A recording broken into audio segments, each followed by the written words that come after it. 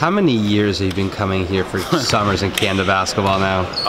My first summer was in 2003. So I've been here, 14 years, and out of the 14, I think I've been off 2 or 3, the last couple. So what is it that brought you back again this summer? You've had a lot of great experiences. Yeah. To be honest, it's just, I guess, the opportunity to work with Coach Rana again. He was my high school coach. You mentioned that, yeah. And he coached me when I was 16, 17 years old. So it's almost 2 decades of basketball for me being overseas and him doing this thing at Ryerson and Hoop Summit and the junior team. And I thought it would be it's a blessing, to be able to play for him again. And just the opportunity to be here with a lot of these guys who are considered close friends.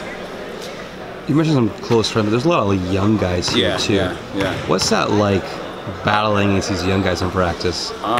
It's actually pretty funny. A guy like Warren Ward, he played with me in Germany his rookie year, and I got a chance to meet him and play with him for a year. Junior Cadogan went to my high school, so seeing him grow in the community and I was just seeing a lot of these younger guys that I've pretty much seen in the junior ranks and playing with them and against them. It's fun. It keeps me young, I would say. It definitely keeps me young. What were some highlights for you personally from playing overseas this past year?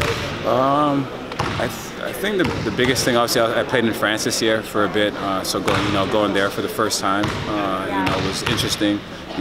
Getting to see another country and adapt to a different culture was one thing. And then I finished out in Montenegro, and I played in Montenegro in 2011, and I won a championship out there. And some of the guys that that I played with there, was on that same team with me in Produčno. So I just being able to get a new experience and then also see old friends, was kind of everything was kind of full circle for me this season.